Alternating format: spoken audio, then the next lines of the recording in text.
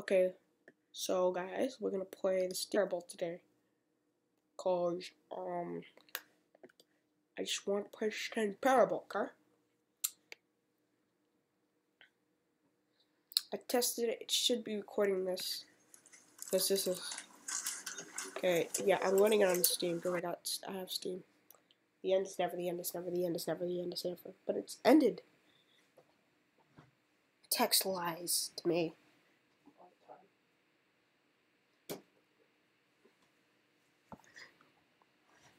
So you don't know what the Stanley Parable is. I'm not gonna tell you. Look it up yourselves. Oh, it's not loading. Really? Quack. Seriously, man? Like, oh my gosh. Why aren't you loading?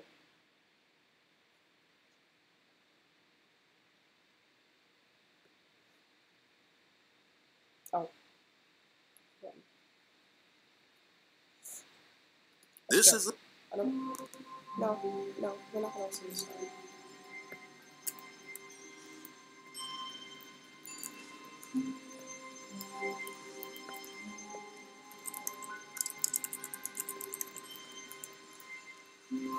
Oh, yeah, stuff in All of his co-workers were gone. What could it mean? Stanley decided to go to the meeting room. Perhaps he had simply missed a memo. Yeah. That's so weird. Why would I do that? Oh, and I guess this is where Stanley felt he needed to be right now, in this little hallway. Here, with no distractions, to study room 417. Yeah, Not to actually enter it. No. That would be far too forward. Stanley wanted to know it from the outside. To see it not just with his eyes, but with his No, apparently not. Yeah, I was just reading you on. When Stanley came to a set of two open doors, he entered the door on his left. I have something very important to do. I know where I'm going, guys. Yet there was not a single person here either. Feeling a wave of disbelief, Stanley decided to go up to his... Stanley stepped into the broom closet, but there was nothing here, so he turned around and got back on track. My fake boss. See, my fake boss works here. Just listening here. There was nothing here. No choice to make, no path to follow, just an empty broom closet. No reason to still be here. Wrench. There's this string, I think. There's more tape. It was baffling that Stanley was still just sitting in the broom closet. He wasn't even doing anything. At least if there was something to interact with, he'd be justified in some way. As it is, he's literally just standing there doing sweet FA. What's FA? I honestly don't know. Also, guys, if you look at the comments... Are you really still in the broom closet? Yeah. Standing around doing nothing? Because that's the broom closet, yo. Please offer me some explanation here. I'm genuinely confused. I like being in the broom closet. You do realize there's no choice or anything in here, right? If I'd said Stanley walked past the broom closet, at least you would have had a reason for exploring it to find out. But it didn't even occur to me, because literally, this closet is of absolutely no significance to the story whatsoever. I never would have thought to mention it. Well, this is what happens when you don't mention things. I do other stuff. Maybe to you, this is somehow its own branching path. No. Maybe when you go talk about this with your friend, you'll say, "Oh, did you get the broom closet ending? The broom closet ending was my favourite." I hope your friends find this concerning. Oh, but I don't want to go up to a friend and say that, because I'm just here because Stanley was fat and ugly and really stupid. Oh. He probably only got the job because of a family connection. That's how stupid he is. That or with drug money. Also, Stanley is addicted to drugs and hookers. Oh. So mean. Well, I've come to a very definite conclusion about what's going on right now. What? You're dead. I'm not dead. You got to this broom closet, explored it a bit, and were just about to leave because there's nothing here, when a physical malady of some sort shut down your central nervous system and you collapsed on the keyboard.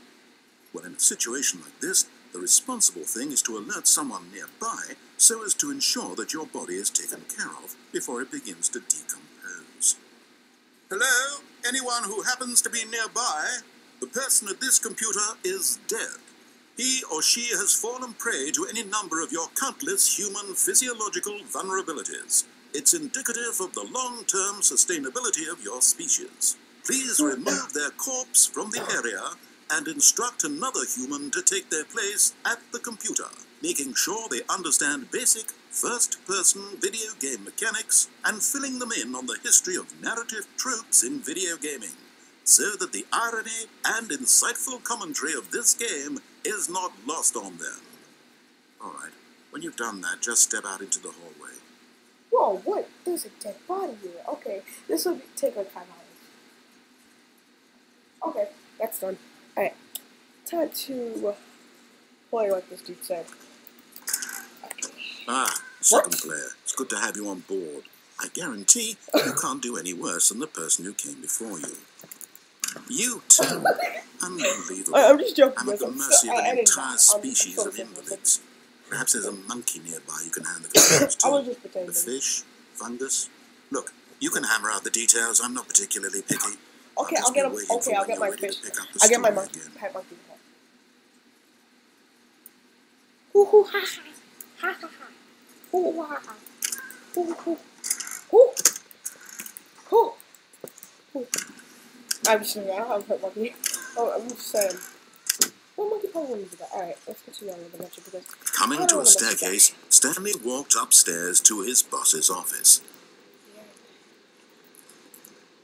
No. No. I did that on purpose. Alright. All of his co-workers No, were stop gone. talking. What could it mean? Stop talking, Stanley decided to go to the meeting room. Perhaps he had simply missed a memo. No, Stanley never misses a memo. Stanley's too good for that. When Stanley came to a set of 2 open, this was not the correct way to the meeting room, and Stanley knew it perfectly well. Perhaps he wanted to stop by the employee lounge first, just to admire it. Ah, yes, truly a room worth admiring. But eager to get back to business, Stanley took the first open door on his left. What open door? I don't see an open door on my left. I think you meant... Stanley was so bad at following directions, it's incredible he wasn't fired years ago. No. You mean the different type of directions. You mean directions... Look, Stanley, I think perhaps we've gotten off on the wrong foot here. What do you mean? I'm not your enemy, really, I'm not. No, I'm pretty sure I realize that investing your trust in someone else can be difficult, but the fact is that the story has been about nothing but you all this time. Yeah, it's There's supposed to be. someone you've been I'm the hero. neglecting, Stanley. Stanley was the hero. Someone you've forgotten about.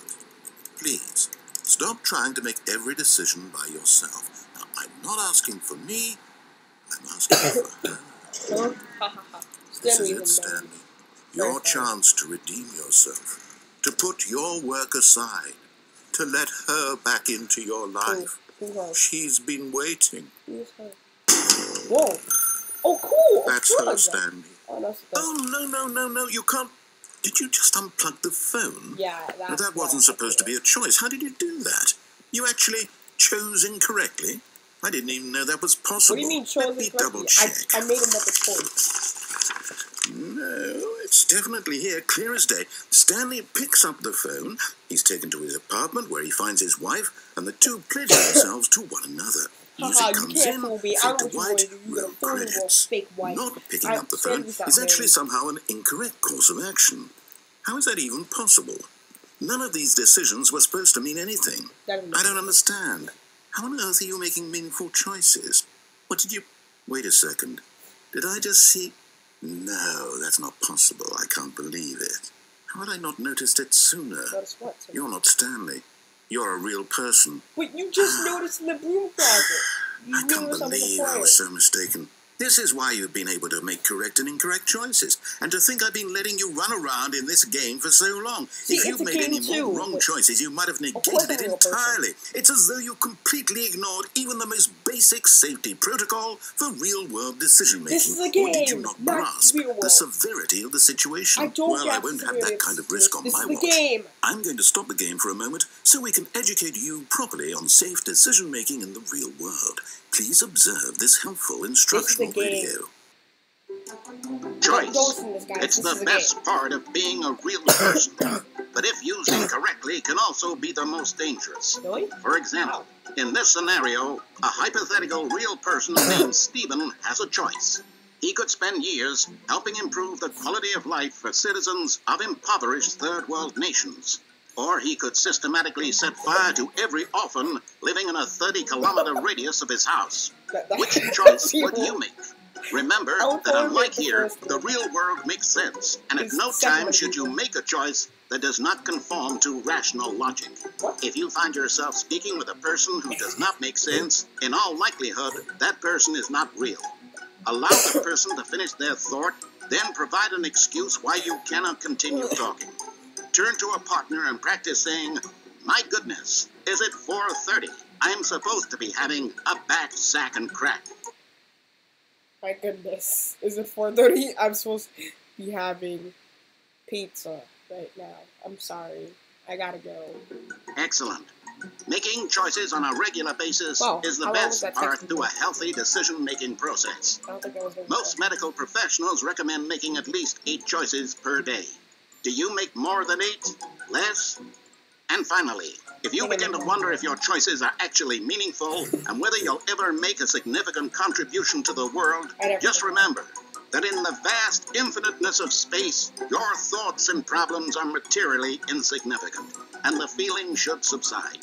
At this time, your instructor will guide you in an exercise to test and reinforce the material covered in this video. I don't have an instructor.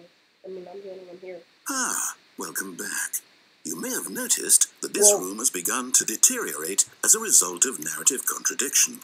But not to worry. Now that you're properly informed on good decision-making, we're going to revisit a choice you made just a few minutes ago and see what the correct thing to do would have been. This way, please. Okay. You're gonna spit.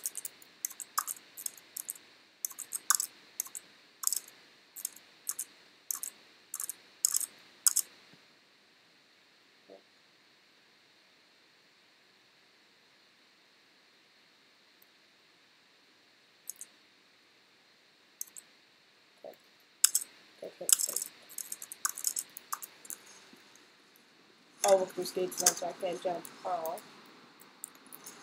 Now that we know your choices are meaningful, we can't have you jumping off the platform and dying. Imagine the main character dying senselessly halfway through the story. That story would make no sense at all. That story we just need to get you awesome home as soon as possible before the narrative contradiction gets any worse. Unfortunately, it seems this place is not well equipped to deal with reality. Wait, so I'm not...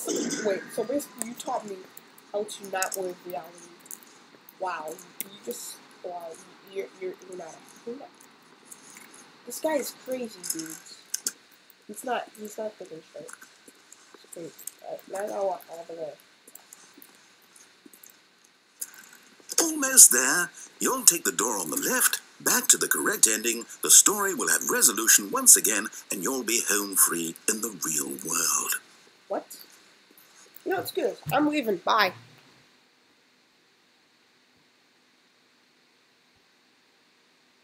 Alright, I'm back. Now remember, all you need to do is behave exactly as Stanley would. That means choosing responsibly and always putting the story first. I'm quite sure you'll be up to the task. Just follow my lead and you'll be fine. All right. When Stanley came to a set of 2 open doors, he entered the door on his left. Okay, that door is the door on the left right now. That's exactly this door, right? No! Why did you do that? Quickly, hurry back in the other direction. Perhaps we're not too late.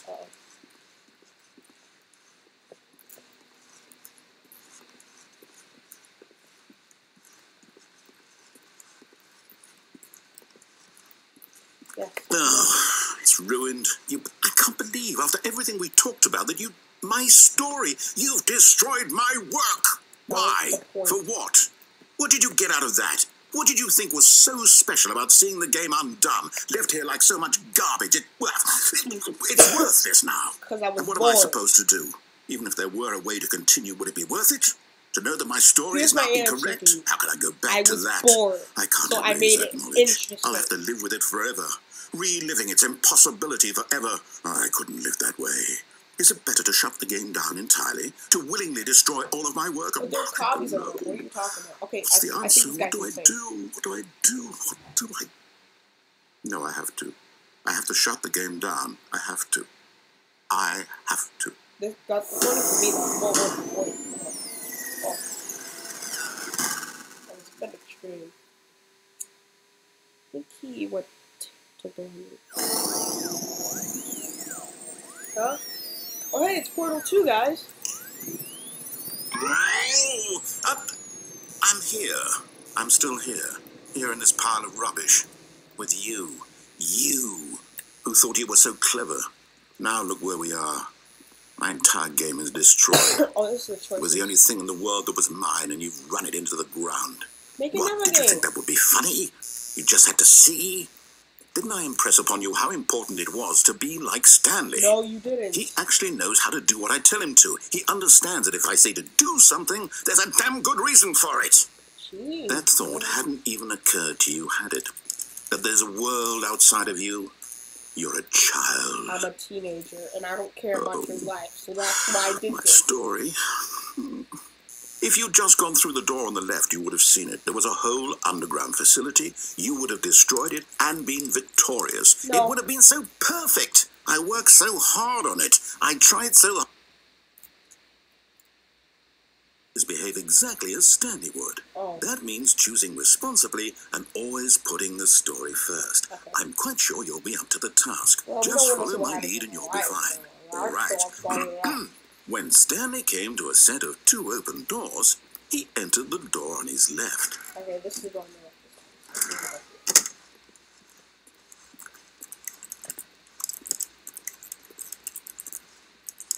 Yet there was not a single person here either.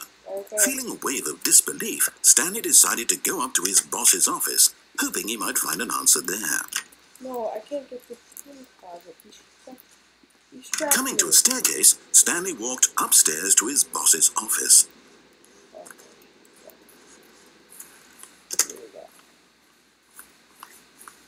Stepping inside his manager's office, Stanley was once again stunned to discover not an indication of any human life. Shocked, unraveled, Stanley wondered in disbelief who orchestrated this, until he saw the door with a voice receiver next to it. Surely behind this door lay all the answers to his questions. And beyond all probability, he knew the passcode. He had seen it on his boss's computer just last week. Night Shark 115. Was this the code to open the door? Would it still work? Night Shark there was only 115, one way guys. to find out. Stanley had been trained never to speak up, but now he would draw from within himself the courage to face the unknown. Speak, Stanley, speak. He drew a sharp breath and then spoke the code.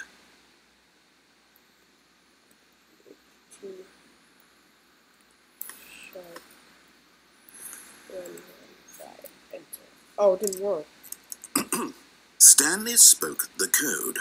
Night Shark 115. He spoke it into the receiver, right there on the wall. Shark 115.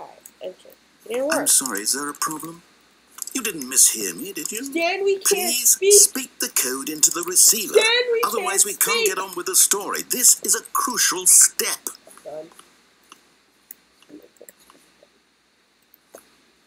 Okay, fine, you're not going to do it, but you know what? It's pretty humiliating to bring you this far, only for you to suddenly decide you have better things to do. I asked you for this one single thing, for your respect. It was supposed to be a kind code. of respect Stanley shows for his choices. He knows what it means to take a story seriously. No, I'm done. If you didn't want to see what I had to show you, then why did you come here? You had a choice, you know. You could have gone through the door on the right. You could have done whatever the hell you wanted over there. Why did you come this way? Speak. Say something to me. Explain yourself. You can't. When Stanley came to a set of 2 open doors, he entered the door on his left. Guys, this is not right. Hi, Stanley. Stanley? Hello? Are you... Is everything okay? Stanley, please. I need you to make a choice. Okay, I completed the game. I'm done. Bye. Bye, guys. Enjoy life. Just wait for this for a little bit. I got one punch in my head.